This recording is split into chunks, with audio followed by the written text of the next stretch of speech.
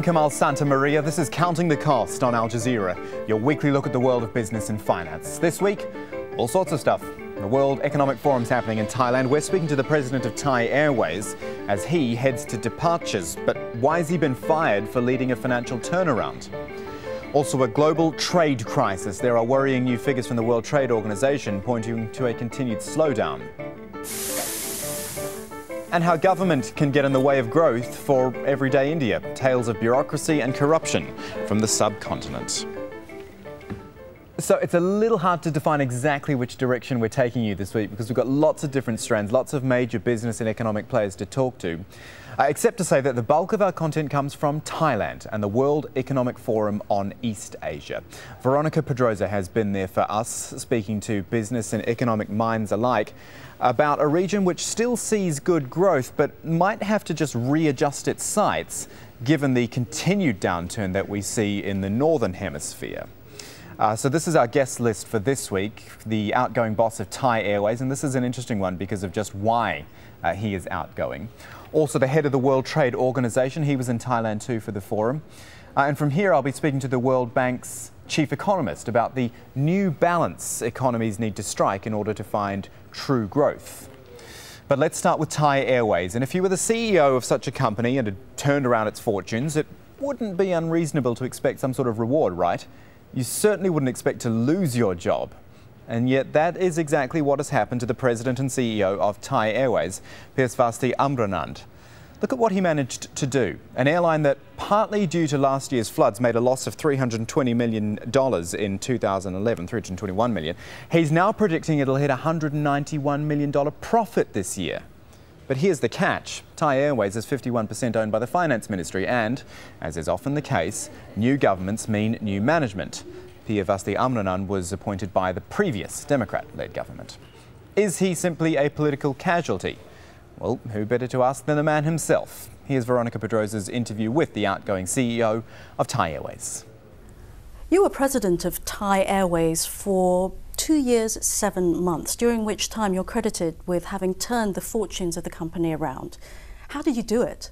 The first thing was to get the management, really manage the company, because Thai Airways is a company with a long history of the board, the politicians managing the company, and with the management simply following orders. It's a state enterprise, but it's also a listed company in the stock market, but it had no good governance like other listed companies in the stock market. So that was the first thing which I agreed with the board, that we must work together in the same way as any listed company with good governance. That is, the board is responsible for policy and the management manages the company. And that was crucial because it then allowed the management to really think, to really make decisions for the first time in years. And with that, we were able to come up with strategic plan. We were able to come up with a lot of measures in order to improve the efficiency of the airline in all aspects. I think fleet renewal, retrofit of the interior of all aircrafts, marketing strategies, financial improvement, including obtaining of new funding, capital raising, as well as renegotiation of terms and conditions for all loans, plus, of course, human resources and installing good governance within the company. You're talking about massive capital expenditures. Wasn't that a bit of a gamble given the economic and political environment? Not really. I think, you see, the thing is, new aircrafts is an instrument we use to earn our living. So you need good aircrafts, because if you do not have good aircrafts, passengers disappear, because the competition is so fierce that you really have to have good products. Otherwise, your passengers will not fly on Thai Airways because they have other choices, not unlike 20 years ago when there were not many airlines. So retrofit of the old aircrafts, new aircrafts with very good interior are crucial. And we had seen very clearly that good interiors attract more passengers. So that's the first thing. The second thing is this, that new aircrafts are a lot more efficient than old aircrafts. Technologies have been changing very rapidly. Oil accounts for 40% of the cost of the airline business. Now, new aircraft is probably around 20 or 30% more fuel efficient than old aircraft. If our fuel efficiency is the same as Singapore Airlines, we could have saved 8,500 million baht last year. So that would mean a profit last year, not a loss. And the other thing which I just want to mention is this, that apart from the new aircrafts and so on, which are crucial, you need to control your cost. You have to be efficient in all aspects because the margin is so thin. So we had embarked on various measures to improve efficiency and cut the cost because figures show that we are not all that efficient. The board of Thai terminated your contract recently. Why Yes. are you fighting it? Well, the reason is unclear. We made a loss last year, yes, but that was because of the flood. I think the flood affected Thai Airways only. Domestic traffic was good because people couldn't travel by road, so they traveled by air. But the travel warnings issued by many countries reduced significantly travel into Thailand. So that's why we made a loss. That together with the oil price had enormous impact on us. But then this year, I think we had been able to make a profit again. Passengers came back, and so far this year we had been doing very well. Passenger traffic had gone up significantly. Our cabin factor had been 78% on average for the first 4 months of this year, and we had announced already a profit of 3,600 million baht for the first quarter of this year, whereas Singapore Airlines, Lufthansa, and many other airlines had made losses. And why we are making profit this year, and despite the high oil price, that is because of the various cost-cutting measures, plus the management of the fuel costs, plus the change in the marketing strategy where more emphasis is now placed on Asia and less on Europe.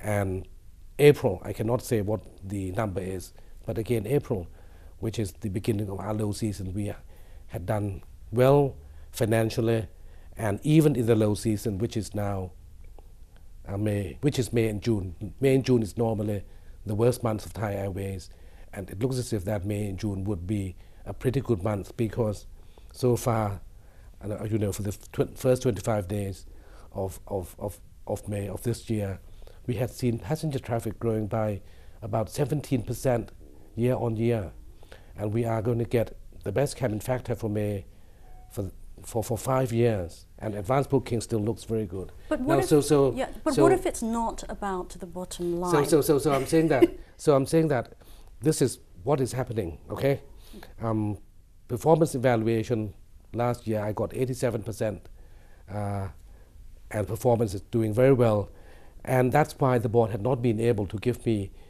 a reason for terminating my contract. The contract says you can terminate the contract by giving me a 1 month advance notice and pay me 6 months. That's standard contract in all contracts of CEO or state enterprises.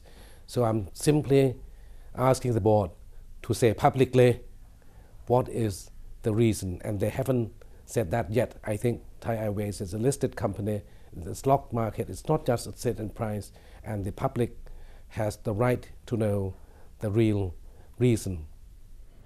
The outgoing boss of Thai Airways there, and of course airlines are critical to global trade, keeping the flow of goods and services around the world moving. But the World Trade Organization is not convinced global trade is actually in good shape.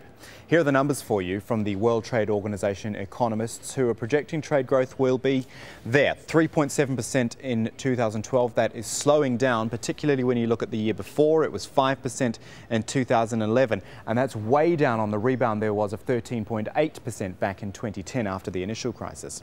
In terms of export-import figures, well, the European Union actually still leads the way despite the Eurozone crisis. Both imports and exports are up 17% there. And then when you look at Asia, imports up 23% and exports up 18%. So what has put the brakes on trade expansion though? Even though those numbers look good, you've got to think about the slowdown.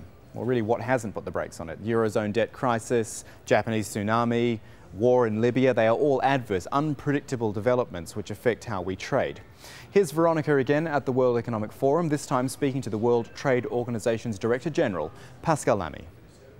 You recently put together a statement with some other international leaders about the need for global and economic leadership. Can you tell us what led to that? Well, I think we in international organizations all observe that the level of international cooperation is too low. This crisis is a global crisis. We need governments, countries to cooperate. The more they cooperate, the shorter the exit will be. The less they cooperate, the longer the exit will be. And we are worried, and we see that in the WTO, in the IMF, in other international institutions, the capacity of national leaders to engage into international cooperation and compromises is clearly below par. And that's probably one impact of the crisis, that they have to concentrate more on their domestic issues, sidelining international issues, which unfortunately have become extremely important. You've also commented on the so-called growth versus austerity debate. Can you talk about that from the perspective of trade and trade's relationship with growth? Well, in the case of Europe, and probably later in the case of the US, you need to find the proper mix between adjusting this huge debt mountain, which obviously is unsustainable on the one side, and on the other side, keeping the economy growing. And we know there is a tension between fiscal adjustment, restricting public expenditure, which then risks to slow growth, and structural reforms which lead to an increase in the growth potential. So this compromise, which is not something about who's right, who's wrong, both need to be done, is very difficult to broker, not least because various countries are leaning on either side. You've made a very specific link, haven't you, between trade and growth. Is that debate over? I think everybody recognizes that opening more trade is a positive contribution to growth. The problem being that in order to do that, you have to cope with inevitable domestic pressures in the sense of protecting vested interests. And here again, this needs political leadership, but it remains that opening trade is the low-cost, zero-budget device to grow your economy, which, as we know, they all need in these times of crisis. You've become a kind of self-appointed defender of China. I've seen media reports where you defend China's reputation. But really, what is China's record within the WTO? Well, first, I'm neutral.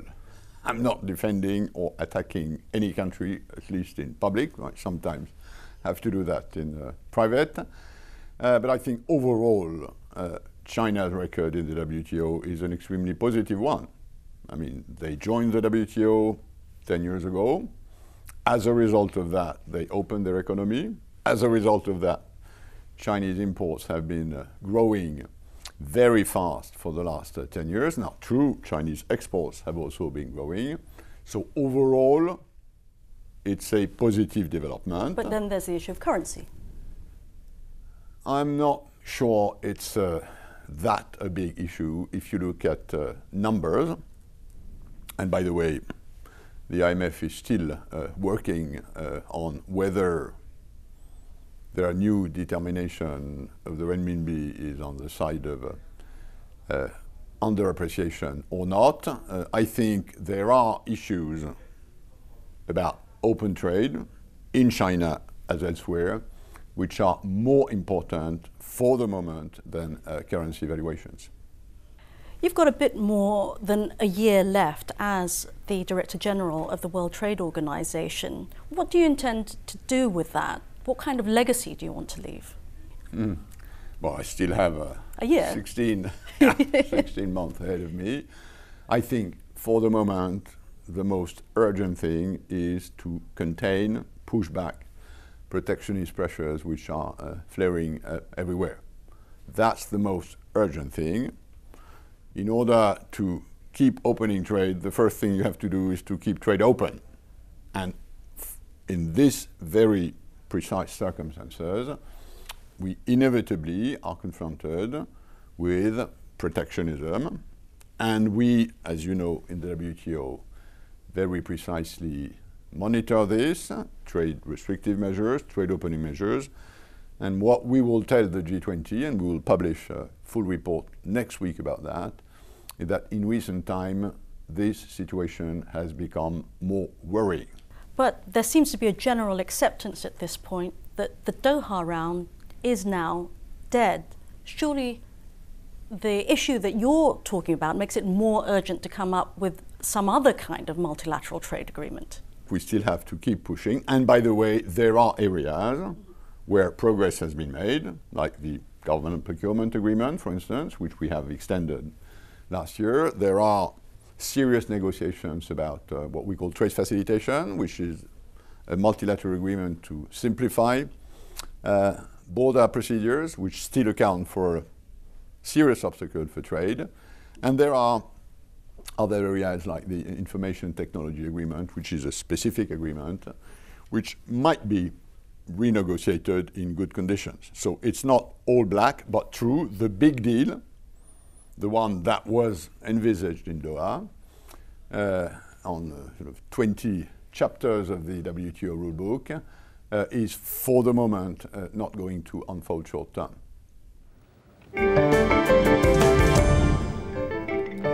So, Pascal Lamy didn't have the greatest trade outlook there, did he? And unfortunately, the same thing seems to apply to the wider economy. At the start of the year, the chief economist at the World Bank warned of a new downturn worse than the 2008 financial crisis. Justin Lin said developing countries in particular should be a major focus because that's where things could be turned around. He talked about a new way of economic thinking, which was where we began our conversation earlier in the week. Justin Lin, thank you so much for joining us. We do appreciate it. I'm reading your recent paper, I think from April it is, about, as you call it, new structural economics, the idea of rethinking the way we look at economic development. Can you tell our viewers, in the simplest terms possible, what's wrong with our economic thinking at the moment? Since the Second World War, with the guidance of the existing economics, most developing countries fail to achieve that goal. Because? Because economic theory try to explain the economic phenomenon. And based on those kind of understanding, to design policy to achieve its intended goal. Okay, so and as I mentioned... You're saying then, sorry to interrupt you, you're saying about redesigning the thinking. What, again, the idea of bringing the developing countries more to the fore, how do we rethink, what specifically do we rethink to change this? I think we need to have a much better balance between the role of the government as well as the role of the markets. Developing thinking in the past either focuses on the role of the government or the role of the market. But I think to achieve the development goal, we need to have both the government and the market to work together. Okay then, let me give you an example then, and it's an example of where I am here in the Middle East, where development is incredibly fast. And there almost seems to be an idea within the governments here of build it and they will come. In other words, build all these huge buildings, all this infrastructure, and the people will come, they will set up and they will develop the economies there. Now that is very strong government backing there, but it needs a free market to work as well to sustain it. Is that the way it works? Is that the way it can work, or is that just specific for this part of the world which has a lot of money? Well, that's part of it. Certainly, if a country wants to develop modern industries, infrastructure is a very important part. But for the private sectors to go to the new industries, new sectors, they also need to have other components which the spontaneous market force may not be able to provide the necessary condition for the private sectors. For example, if you want to go to the new sectors, you also need to have the skill technologies. And also for the first movers, they also will face all kind of risk. And the government also need to help with those kind of conditions in order to encourage the private sectors to diversify or to upgrade, to make investment in the new sectors. And is that where countries in Asia, for example, have been more successful? We looked a lot at Thailand, Thailand a few weeks ago on this program, and looked at how well it was growing, despite the setbacks it's had recently with the floods and things like that. But there are a lot of countries in Asia which have got sustained growth and were insulated from a lot of the big economic problems. How did they get it right? And if you can give me some specific examples as well. I think that certainly the government in all countries have attempted to support this kind of dynamic growth, but only a few of them were able to achieve their intended goal. I think that there are several things that we can learn in the past. In the past, either the government goal were too ambitious. They wanted to build up advanced industries, but most of them have the agrarian low-income foundations. And those kind of industry went against their competitive advantages. They are not competitive. Their establishment require government protection and continuous subsidies. And those kind of government intervention in general failed. Justin Lin, Chief Economist at the World Bank, thank you so much for your time. Now, something Justin mentioned there was the balance needed between government influence and market influence. It's got to be the right kind of both. We've got an example now from India, a report from Prerna Suri, which looks into what is hurting the economy there. And there's no two ways about it, the government is part of that. It's a busy time at the Gobson's factory. Paper printed here is shipped around the world. But Vasant Goel, the owner of this mega printing plant, is worried. He's got this message for his government. Make decisions faster, give us clarity on policy.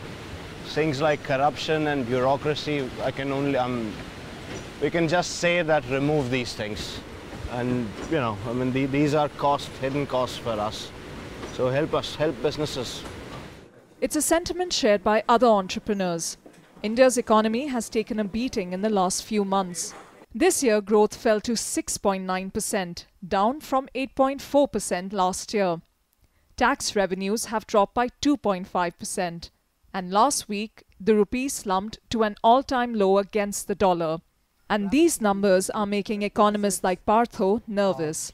The big collapse that's happened in our economy has not been that of consumption. It's largely been that private investment has tanked completely. And it is not as if the private investment is tanked because there is no money. We have the money, but we don't have, these people don't have the confidence to invest. That confidence is being stemmed by what's seen as government inefficiency. Many outside say that inside India's parliament, financial reforms haven't been passed quickly enough, that the government hasn't mustered enough support among its coalition partners to pass those important bills, and that incentives for investors are few and far between.